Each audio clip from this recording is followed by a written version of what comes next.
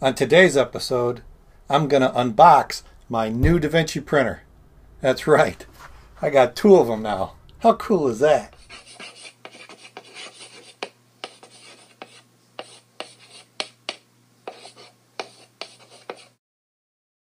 I'm not going to do a full unboxing video.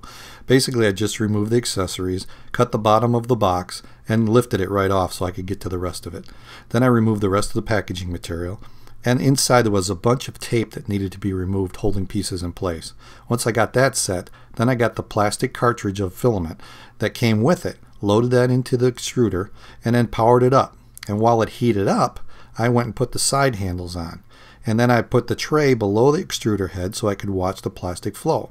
Once it was flowing, I knew I was ready to try out the demo.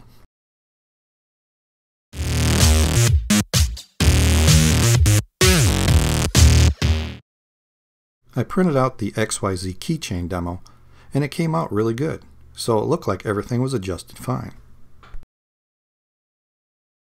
So then I printed a design with a full raft, and I found that the left rear corner, the base was actually hitting the extruder.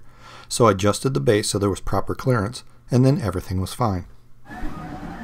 So there we have it, two Davincis running in parallel. If you like this video, check out some of my other videos. And if you like my channel, please subscribe. See you next time.